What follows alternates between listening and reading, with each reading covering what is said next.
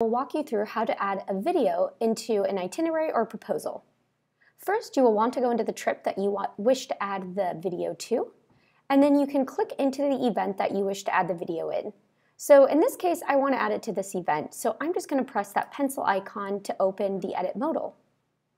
Then I'll go to the multimedia section and click where it says click to add up to 5 photos or videos. Next, I will select the video option. From here, I can paste in the video that I wish to add. So I'm just going to go to YouTube and grab that video and copy the link at the top that you see in the navigation bar. And then I will paste it in here, and I'm going to click Add Video. And you can see that it's added over here on the right-hand side.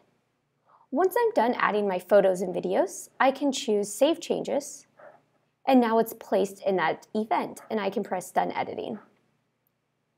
Now, to see what this looks like for our clients, we can go ahead and click the Preview button at the top, and this will open the URL shareable itinerary that now we see that this video is embedded. So what your clients can do is click, and then they can view it on here.